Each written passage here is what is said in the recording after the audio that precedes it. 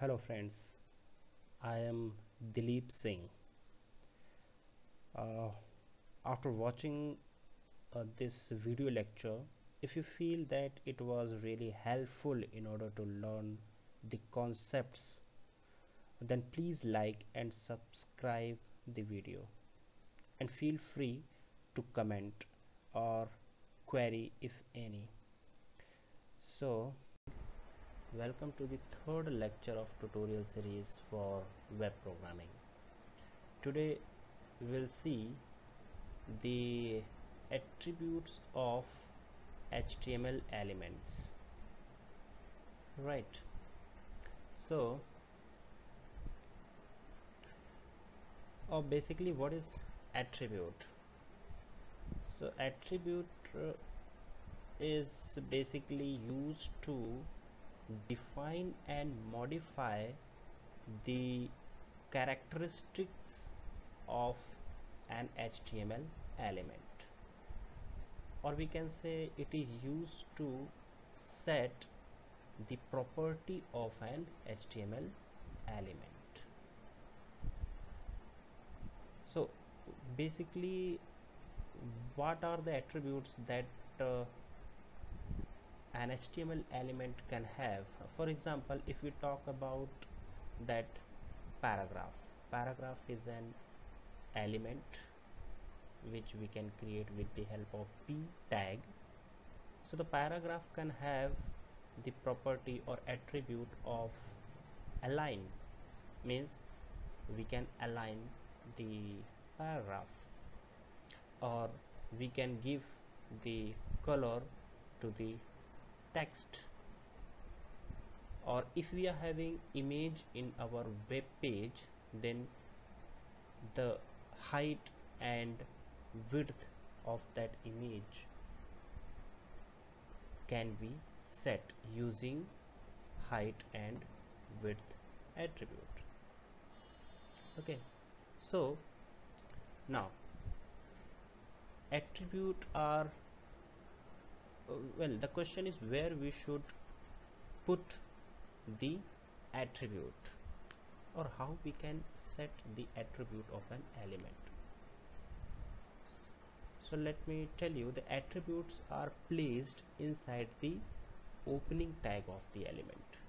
So where we will put the attribute? Inside the opening tag of an element. For example, if I want to put the attribute in p tag, so here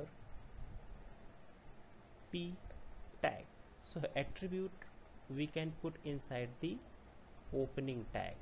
So whatever attribute we will put in any tag, that should be here after the name of the tag.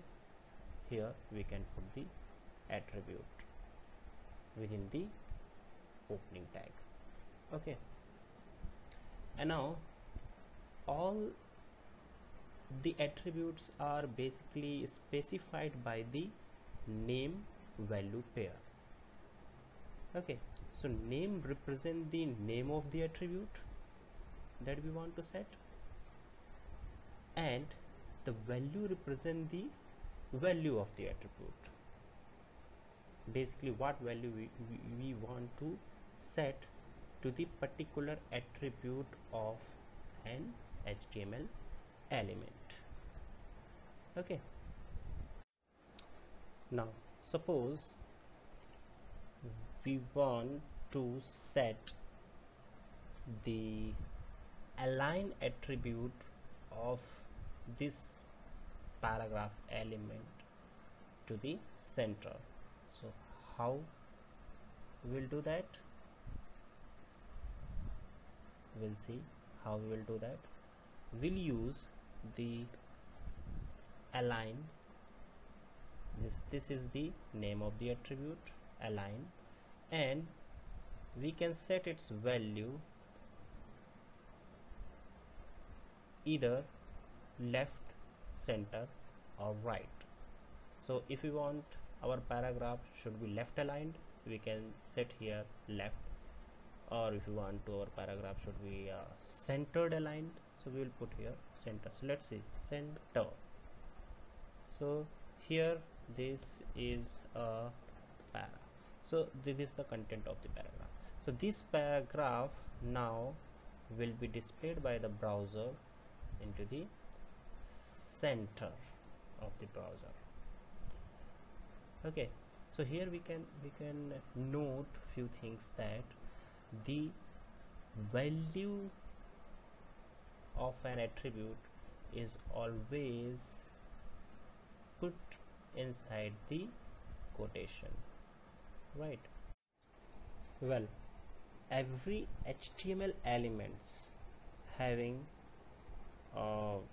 its own unique attributes, but there are some common attributes that can be applied across almost the entire range of HTML elements, and these are title, ID, class, styles. Okay, yes, of course there are some exceptions where it is not relevant to the content of that element, so we may not find these attributes on some HTML elements, right? For example, the title attribute may be used on all elements contained in the body of a document, and even it can be applied to the body element itself, but it is not relevant to the majority of element found inside the head of document. For example, the title element itself that we used inside the head. So this is attribute, title attribute, and earlier we have used the title element within the head section. Okay, so what basically title attribute is? So the title attribute provides extra information about the element by displaying a tooltip when cursor comes over the element when it is displayed by the browser. We'll see soon. We will implement it in demonstration. So how we can use the title attribute? So for example, I'm having heading element, suppose H2, so I'll use H2. all right, and I'll close H2, and suppose this is a heading 2. Okay, now we know that we can put the attribute within the starting tag. So here I am going to put the attribute title. So title equal to, and the value of the title attribute, we know we should put the value of the attribute within the quotation. So here I will put the value whatever the title I want to give to this heading. Suppose welcome to the tutorial. Okay, so here, okay, now this is how I can set the title attribute for any element. Like here I have used title attribute for H2 element, which is for header level 2, sorry, heading level 2. Okay, now let's see what is ID tag. Correct. So the ID attribute of an HTML tag can be used to uniquely identify any element within an HTML page, right? So there must not be multiple elements in a HTML document that have the same ID value. Okay, so remember that the value of the ID cannot be same within the HTML document, right? And of course its value can be any string, but that string must be at least one character long, and there must not contain any space character. Okay, so for example, how I can set the ID attribute of a paragraph, suppose. So I'll put p and p. Suppose the content here, this is a para, and attribute ID equal to its value, again within the quotation. So its ID can be, suppose, para 1. So this para 1 is uniquely identify this element within the HTML document. Suppose we are having one more paragraph in our HTML document, so it would be p. Okay, suppose para 2. Alright, so now we can uniquely identify this paragraph by using its ID, which is para 1. And if I want to give this paragraph also some ID, so I have to set its ID attribute equal to maybe para 2. Okay, but remember that it cannot be para 1, because in same HTML document the two elements cannot have same ID, right? Because the ID is used for uniquely identify the element within the HTML document, so it can be para 2. Okay, so now let's see the class attribute. So what exactly class attribute is? So class attribute specify that from which class the particular element belongs. Okay, the value of the attribute may be a space separated list of class name. For example, suppose again p is a paragraph, so this is a para. So I will set here attribute. How? We'll use attribute class equal to here. So the class can be having single class or the multiple class. The multiple class can be specified with space separated list of class. So it can be a class 1, then space class 2. Okay, this means this paragraph belongs to class 1 as well as class 2 also, right? Basically the class attribute is used to associate an element with a style sheet, CSS, right? CSS, which is for cascading style sheet, right? So here, if you're not getting about ID and class attribute clearly, for now you can avoid it. Okay, we'll learn more about the use of the class and ID attribute when we will learn cascading style sheet, right? So now let's see the another common attribute, which is style.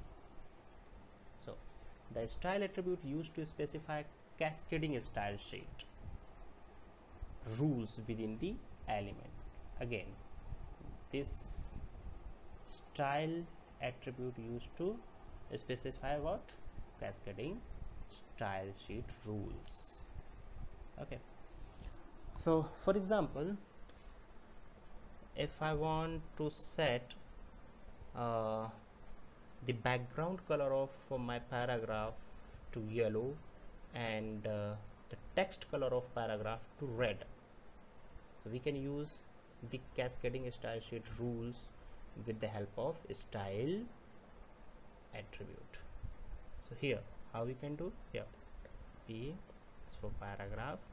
Let us close the paragraph. So this is a this is the content of the paragraph, and now let's set the style attribute. So I'll put style equal to, and within the double quote, now we'll write the style. So let us set the background color of a paragraph. So there is a, in CSS, means cascading style sheet, how we can use the rules that we can use to specify or to set the background color is background color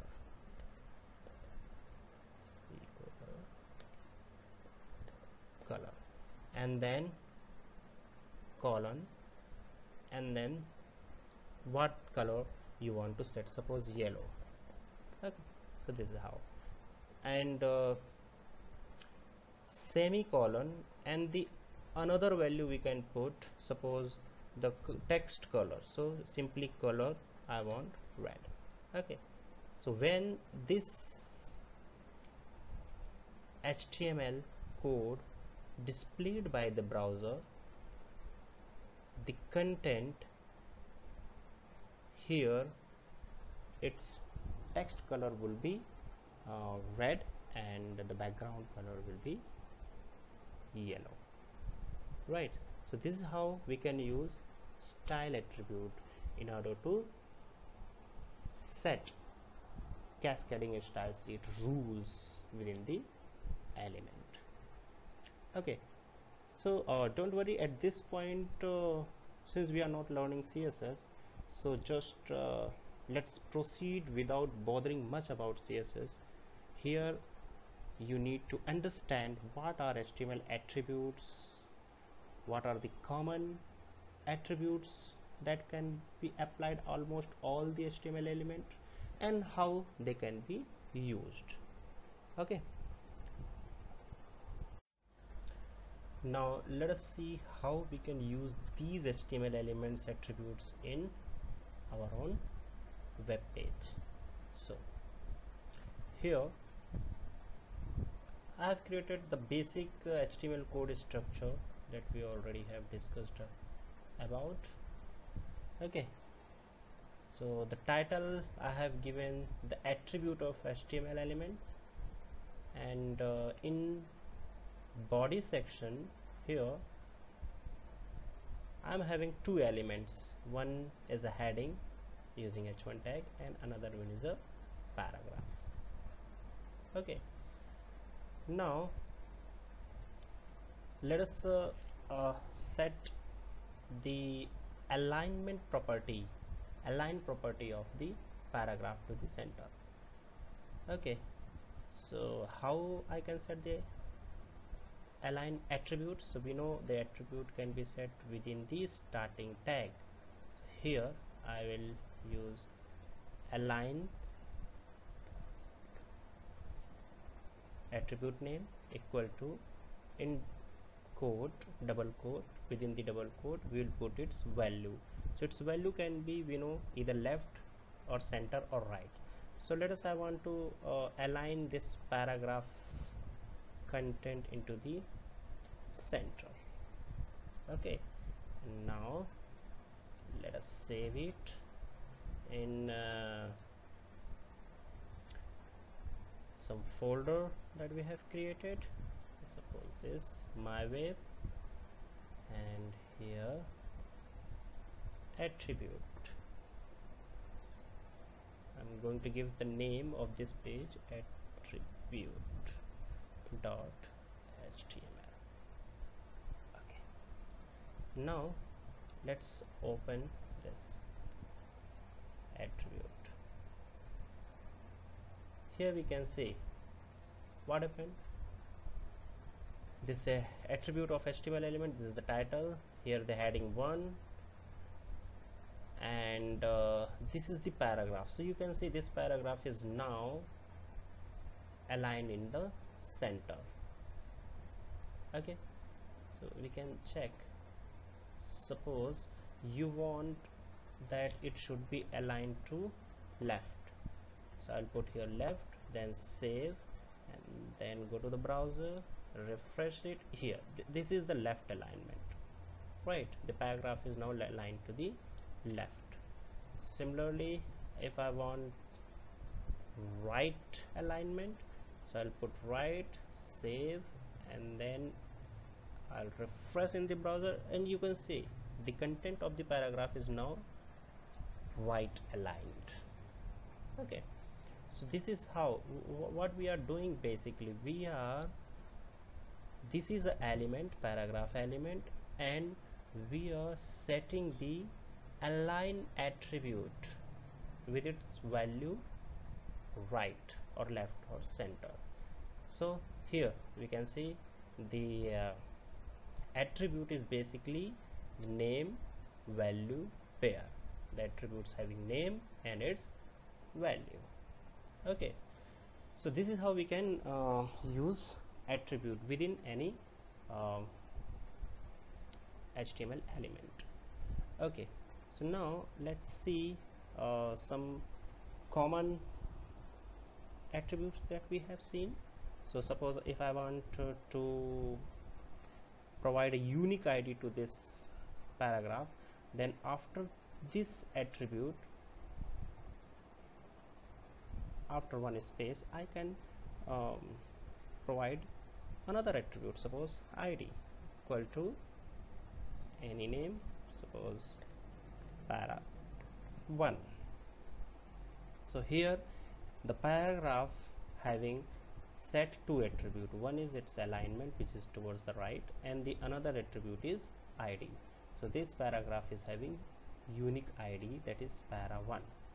So within the whole document, this HTML document, we can uniquely identify this paragraph by this ID para1, right?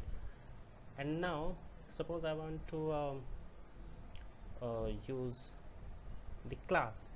So here in heading I want to set the class attribute. So again I will use class and the name of the class, whatever class that we want to use. Suppose my class 1.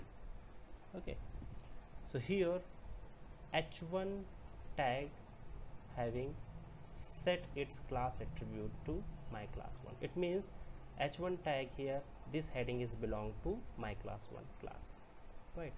The both id and h1 class attribute both are majorly used in CSS cascading style sheet. So don't worry, we'll see or discuss it in more detail when we learn cascading style sheet. Okay, now the apart from id class, the other common attribute that we have learned is a title. So suppose this is a h1 element, and in h1 element, heading element, I want to set its title attribute. So I will title equal to, and I want to give the value, suppose welcome to tutorial. Okay, and I will save it, and let's see what happened. Now I'll refresh it. You can see the text is right aligned, and the title is come as a tooltip over headings. So if I will move my cursor over heading and leave it for few seconds, it will display welcome to tutorials as a tooltip. Here it is not displaying, maybe just because of my video recorder, but I'm sure you can test it, it will work. Okay, so now the fourth attribute, common attribute that we have learned is a style. So suppose I want to put background color yellow and font color red for this paragraph, so I will use style attribute, and its value will be the CSS rules. So the first one is a background color with its value yellow, then semicolon, and the another CSS rules for text color is color itself, which is suppose red. Okay, now I'll save it and refresh it. So you can see here the background color of a paragraph changed to yellow, and the text color is changed to red. So this is all for this tutorial. We'll see you in next tutorial.